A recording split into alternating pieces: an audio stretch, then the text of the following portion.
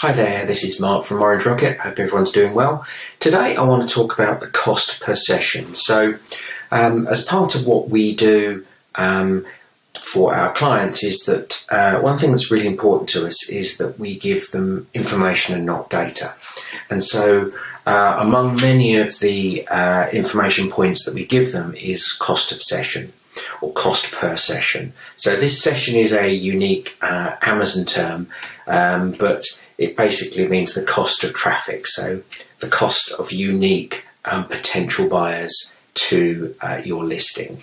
So this is just an excerpt from one of our reports that we produce monthly, which is, there's multiple charts on the reports, but this reports on how much it costs to drive traffic to the listing. Now, if you are seeing your cost per session go down, then that's generally a good thing, because you're seeing that the cost of your advertising versus the number of people looking at your listing is going down, and it costing you less to get that traffic. Now, that may well be as your organic sales go up, it may well be your advertising costs go down, it may be a number of other things. But let's just quickly dig into how I produce those numbers.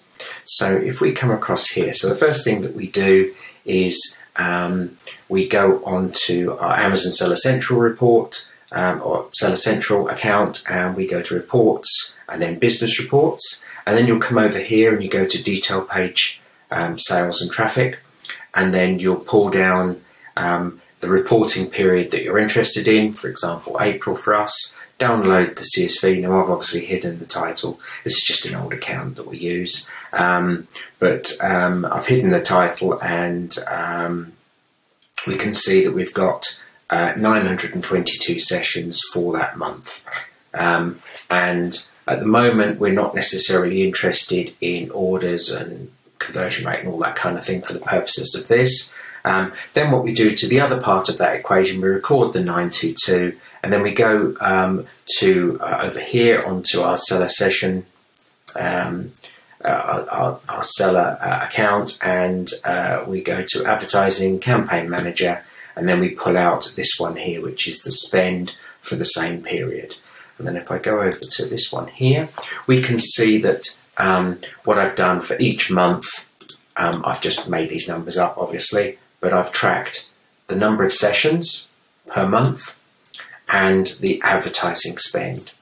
And you can see that I've graphed it over here. So the cost of the traffic is going up. Now, if the cost of the traffic is going up, either your advertising spend is going up, which means that your ACOS and your TACOS are likely to be going up, or you're losing organic rank and your sales for your sales are declining, but your advertising is staying the same, and your sales are coming down, or you're losing sales. But generally, the cost of traffic going up is not great unless you are purposely driving traffic and you know that your costs will go up in a temporary way. So we can obviously influence this by, let's say, for example, if we were to spend the same amount each month, then the cost of traffic the cost of spend would go down, but the cost of the traffic would stay fairly static. If the number of sessions started to obviously increase, if that was 15 and that was 16 and that was 17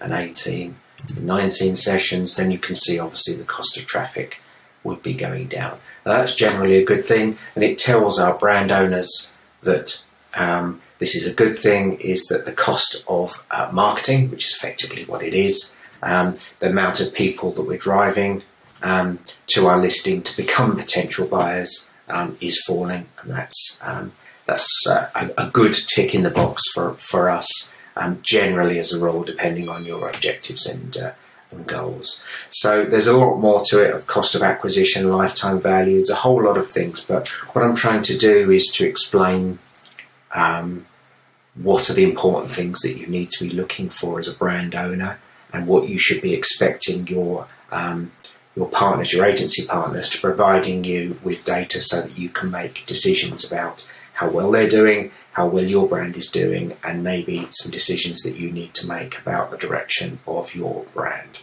Thank you ever so much for listening. I hope that's okay, and speak to you again soon. Take care. Thank you. Bye-bye.